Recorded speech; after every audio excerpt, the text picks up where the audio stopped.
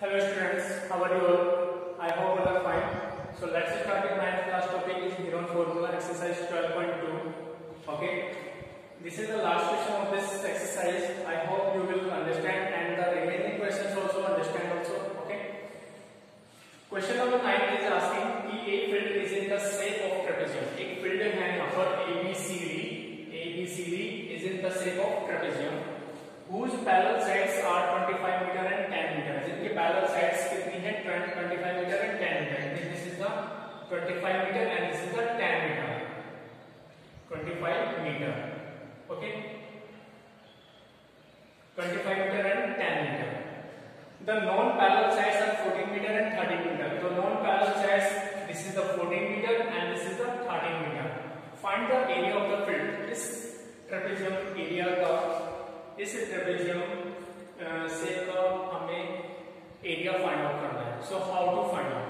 Okay, तो अगर हम इसमें एक क्या करते हैं कि first of all draw a parallel be, draw a line segment be parallel to AD.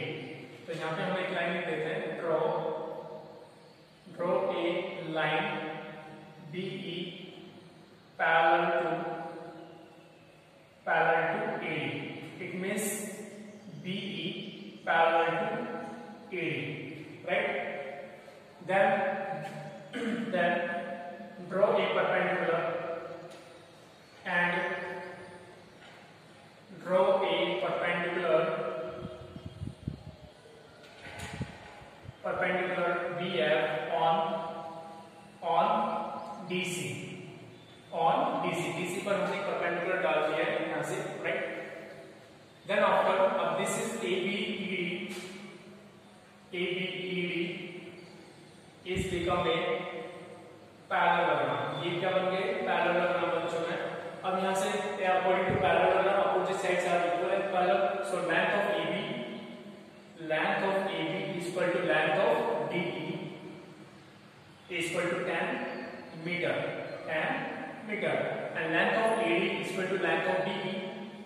Length of AD is equal to length of DE is equal to 13 meter also because of parallelogram, right? अब now what is the length of this EC? EC की length कितनी होगी? EC is equal to complete length कितनी है? DC या CD minus DE. CD minus DE. तो EC length is equal to 25. CD length is complete 25 में से 10 गया तो कितना बचेगा यहाँ से 15 मीटर. तो यानी कि लेंथ ऑफ EC कितना हो गया यहाँ से 15 मीटर. अब ये यहाँ से यहाँ तक की कितनी है length 15 metre. Okay, this is 14 and this is 13. तो this is form an triangle shape. ये क्या बन गया ट्रायंगल शेप है. इस ट्रायंगल शेप का अगर हम एरिया फाइंड आउट कर लेते हैं और इस पैरेललोग्राम का एरिया भी फाइंड आउट कर लेते हैं तो इन दोनों के एरिया को अगर हम ऐड कर देंगे तो टोटल एरिया ऑफ ट्रेपेजियम निकल के आ जाएगा. यस, यही हमें करना है प्रोसेस में. क्लियर है? तो कैसे करना है तो थोड़ा सा ध्यान से देखना है आपको. तो first of all take triangle BEC. Okay, take triangle BEC. इस ट्रायंगल BEC का हमें क्या करना है एरिया फाइंड आउट करना है. तो एरिया फाइंड आउट कैसे करेंगे? when these sides are different. So by heron formula we can find. So before apply the heron formula, find firstly semi perimeter. Semi perimeter formula क्या होता है? A plus B plus C divided by 2. तो value of A is 13 plus 14 plus 15 divided by 2. 13 plus 14 plus 15 divided by 2. तो कितना आएगा इसका सम? 5 plus 4 9 9 plus 3 12 12 का 2 carry 1 2 3 4 42 upon 2 and half of 42 is 21 meter, right? तो semi perimeter कितना आ गया है 21 meter. Now apply the heron formula. Heron formula for finding the area of triangle BEC या BEC equal to क्या होता है यहाँ से by heron formula under root s into s minus a into s minus b into s minus c.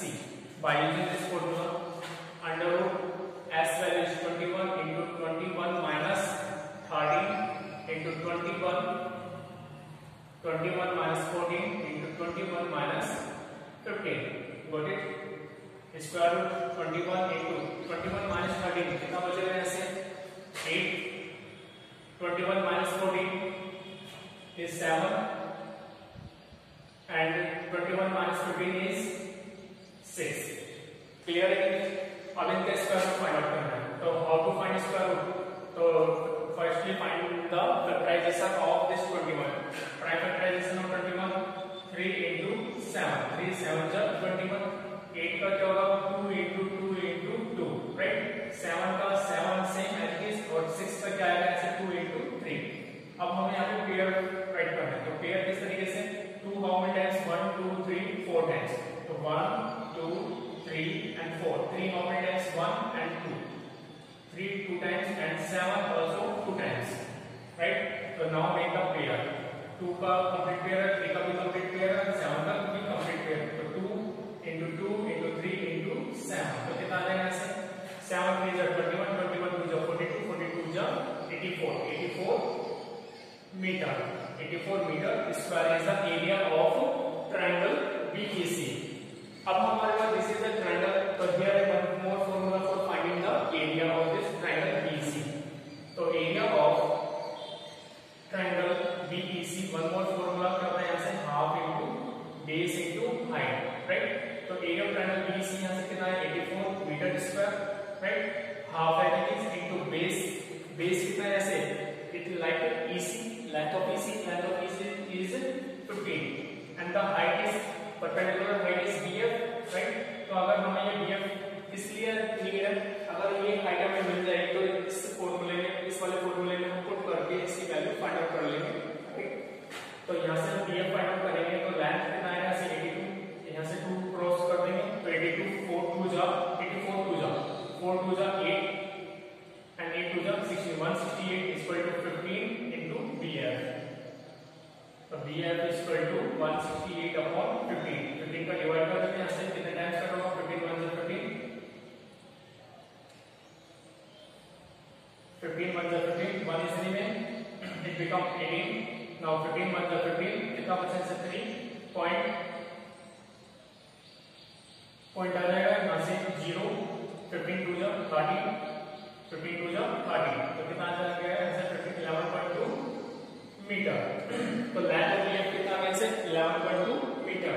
Got it? अब हमें यहाँ पे एरिया निकल के आ गया यहाँ से एरिया ये मिल गया यहाँ से एरिया कितना है यहाँ से 84 metre square.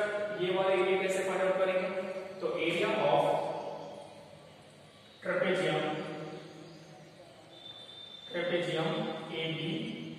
ABCD is equal to area of parallelogram ABED plus area of triangle कौन सा BEC BEC इनको हम ऐड कर देते हैं. तो area of triangle parallelogram formula क्या होता है? Area of parallelogram base into height. तो base into height plus area of triangle BEC कितना निकल गया यहाँ से 84 मीटर स्क्वायर. यहाँ पे 84 ऐड कर देंगे 84 मीटर स्क्वायर, राइट? बेस यहाँ पे कितना है? What is the base of this parallelogram? 10 है 10 into height perpendicular height means length of BF. जो ये हाइट है वो इसकी भी हाइट होगी. तो ये सी वाली हाइट कितनी है 15 11.2. तो 11.2 right as a height plus 84. इनको अगर हम ऐड कर मल्टीप्लाई कर 11.2 10 जा इज 112 प्लस 84. इनका एडिशन करने पर कितना आता है 4 2 6 8 11 plus 8 is 19. तो 196 meter square is the area of trapezium ABCD.